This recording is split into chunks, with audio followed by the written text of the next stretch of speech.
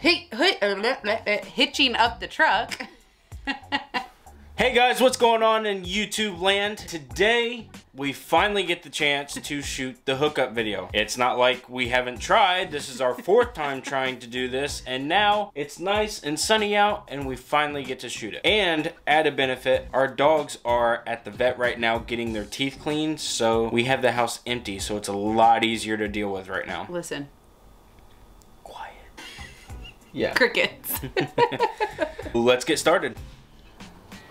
So everything is secured and we're ready to pull these slides in to get on the road.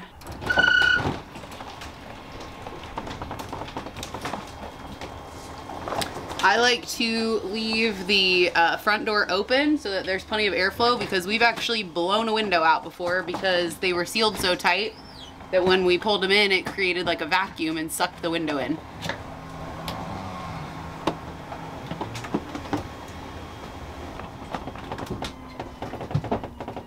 So while you pull your slides in, always make sure to check as they're coming in that it's not going to hit anything that you didn't miss. Let's go outside. Give her a good shake.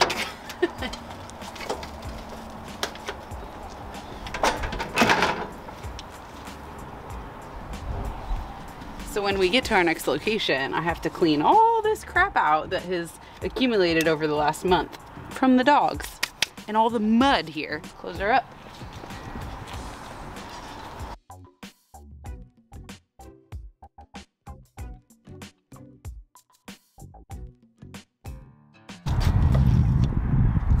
Always in. I can't tell you how many times we've seen that on the highway when people forget and leave it out. This inverter, you want to make sure that's on, because if it's not, then all the stuff in your fridge goes bad.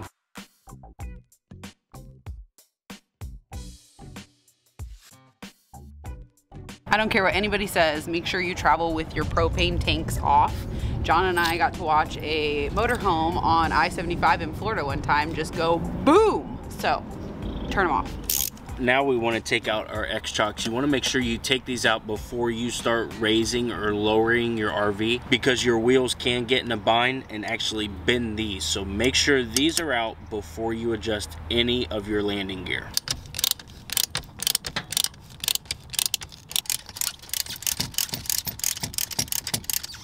We got a friend traveling with us. One time we took a frog from Florida to New Mexico with us. Yeah, I'm sure he wasn't happy. Yeah, I'm sure when he got out of the RV, he was like, where on earth am I? Now we're gonna start to tear down our utilities. First is the water and the sewer hose, and leave the electric for last. Now while our hydraulic system is run on hydraulic fluid, it takes electric to engage the solenoid to send hydraulic fluid to the landing gear, so I always like to leave my electric plugged in while I'm doing that. After I'm hooked up, then I disconnect the electric. Let's start with the water.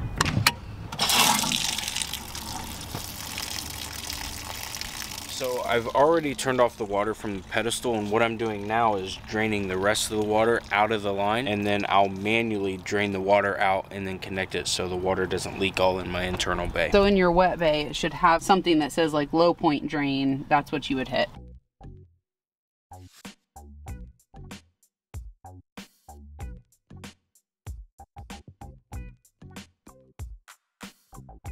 This is the heated hose that he has on right now, which we absolutely hate, but it is the best one on the market that we have found. For regular hoses, we like the zero G hose for the regular one. I will put a video link in here for you for RV must-haves, and we talk about different hoses. So now he's literally holding it up to drain it out. This is why I hate this hose, because it's like trying to wrestle a 400-pound python because it's so stiff. Whereas the zero G hose is like an electrical cord, super easy. Before we undo the sewer hose, you want to make sure all of your tanks are closed. A big thing I recommend, rubber gloves when you're undoing the sewer hose, because you are going to play with sewer. It's like you're at work. Yeah. So I take out the riser, and then I drain the rest of the fluid out of the line, and do this a couple different times.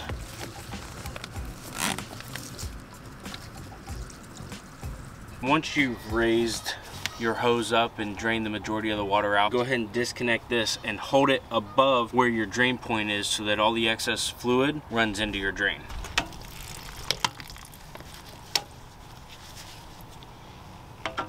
FYI, so people don't cringe, that was gray water, which is from the shower.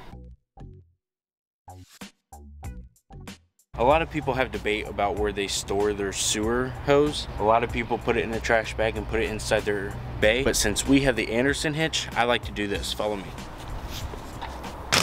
Throw it around the tongue. So that way when the RV goes down and sits over the ball, it can't flap around and doesn't move or fly out of the truck. Some idiot stole our cap out of our bumper because that's where we used to store it, but we're just too lazy to replace it, and this is really easy. This we're not a big fan of. Plastic ones, we like the metal ones, but the metal ones are way more expensive. So once these break, we are gonna get the metal hose riser, but we have the Camco one right now. We're just not a big fan of it because these little hinges here tend to break. If you're gonna get something like this, I recommend getting the metal one. There's yucky on it. Leaves. And this is kind of a non-negotiable. Before you start hooking up, make sure you put wheel chocks, one in the front and the back, so your RV doesn't rock forward or backwards or start to roll away from you, which we've seen a couple different times.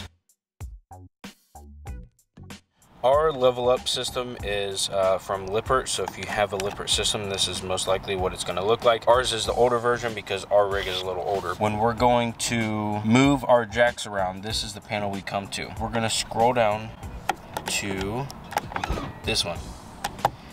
We're gonna go to manual mode and hit enter. Now, a lot of people like to use the hitch height. I don't like that because it's never the same, so I always do it manual. So now we're in manual mode and we can adjust the front and back jacks, and we can adjust the height left to right. When you want to raise them up, you push retract, and then whatever one you want to pull up. If the retract is not on, then it's going to extend your jacks.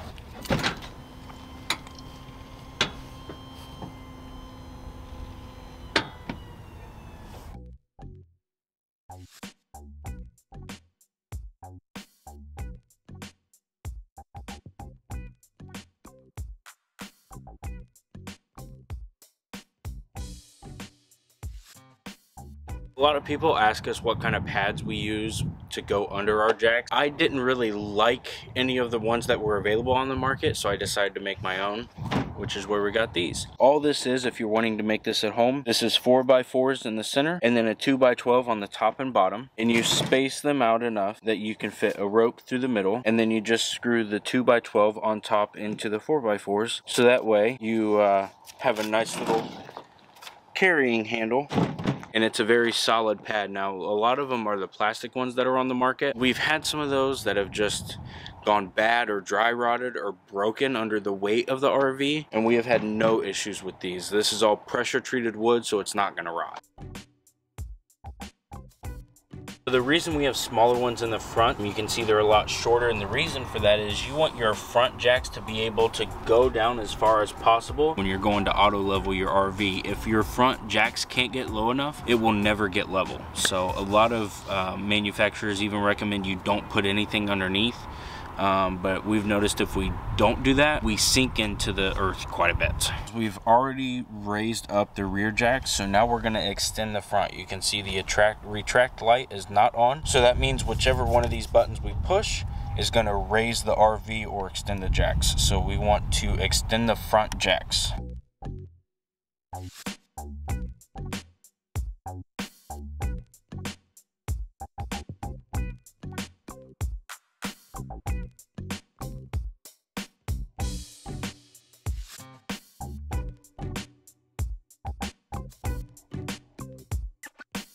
After you get your trailer hooked up to your truck, you want to go through your settings and find this auto retract. It's going to make sure all of your landing gear is pulled up to its highest setting before you take off. And all you have to do is hit enter.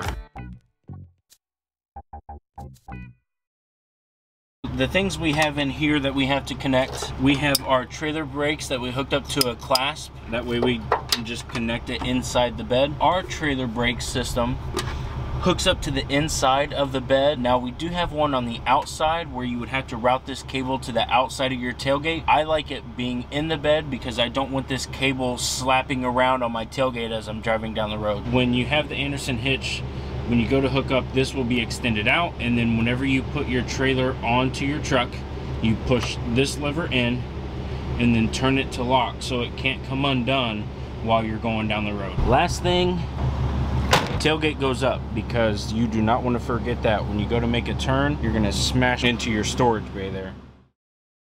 The last thing you want to do is you want to disconnect your electric. Don't just pull this out, because you can fry your electric system that way. You want to disengage the breaker here and make sure that your service is turned off before you ever pull out your electric cord.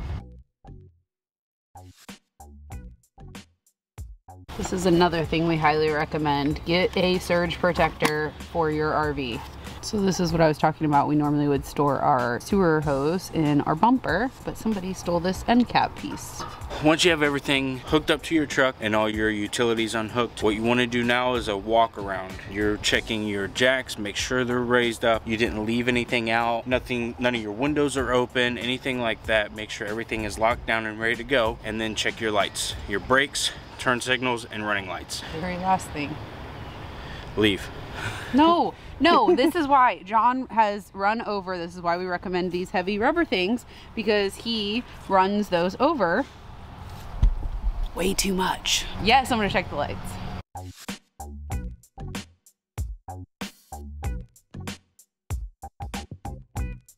If you ever see us rolling down the road, make sure and honk and wave.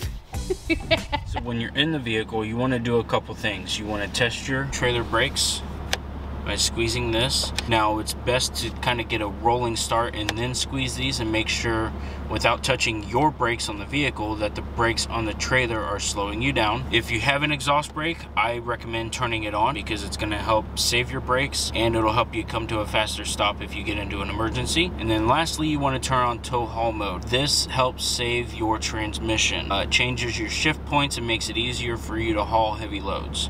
So you want to make sure those are on. Alright guys, it's time to do everything in reverse. We made it to our RV park. We will be in this site for the next 3 months. First step is to chalk the tires. Go ahead and check your electric by plugging in a surge protector. Once all good, plug in the coach. Deploy landing gear and make sure everything is nice and level. Before pulling out your slides, install your X-Shocks now. Hook up your water and sewer lines.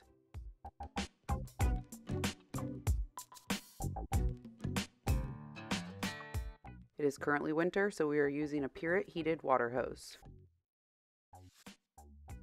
If you're RVing in the winter, make sure to insulate your water spigot. We used an electric heat coil in addition to insulation. Finish up by making your site nice and comfy. Outdoor living is just as important. You can see we set out our patio furniture, propane fire pit, grill, and our turf to make our fur babies comfy. We also travel with fencing for our dogs, but this RV park doesn't allow it. As always, thanks for watching. Don't forget to subscribe and give this video a thumbs up. Happy trails.